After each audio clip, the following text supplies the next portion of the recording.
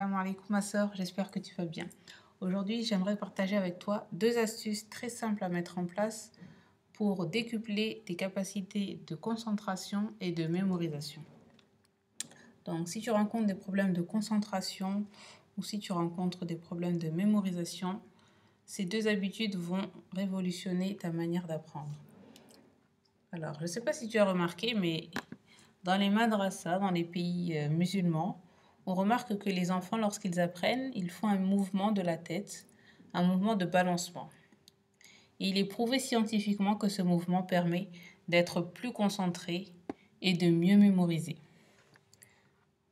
D'ailleurs, à ce propos, une étude a été réalisée dans une école dans le nord de la Caroline pour diminuer le taux d'obésité des élèves. Ils ont installé des vélos électriques. Et ils ont remarqué que ces mêmes élèves mémorisaient mieux grâce justement à ces vélos. Donc en étant en mouvement, on mémorise mieux. C'est pour cela que je te conseille, ma sœur, lorsque tu te mets à apprendre le Coran ou toute autre matière, de faire des mouvements de balancement, de bouger, de marcher.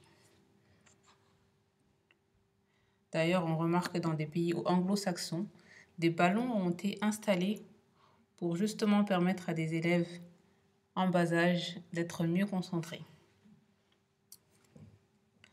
La deuxième astuce, il s'agit d'une astuce que tu faisais lorsque tu étais petite, lorsque tu as commencé à apprendre à lire.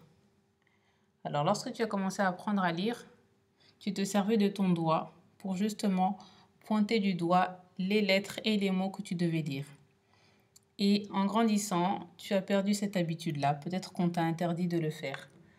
Et en fait, c'était une très mauvaise idée. Car justement, le fait de t'aider de ton doigt ou d'un stylo ou ce qu'on appelle un guide visuel te permet d'être plus concentré, de moins te tromper, d'être plus attentive et de mieux mémoriser.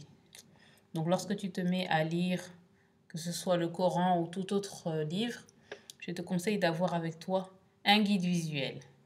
Il peut s'agir d'un bout de bâton, d'un crayon, d'un stylo ou de ton doigt si tu n'as pas autre chose.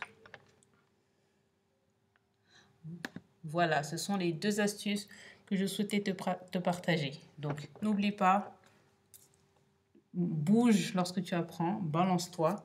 Et la deuxième chose, utilise un guide visuel, un stylo, un crayon ou éventuellement ton doigt. C'est tout pour aujourd'hui et je t'invite à t'abonner à cette chaîne pour ne manquer aucune des prochaines vidéos et également à télécharger ton bonus gratuit, les 7 clés pour un apprentissage efficace et réussi de l'arabe et du Coran. Je te dis à très bientôt. Assalamu alaikum wa rahmatullahi wa barakatuhu.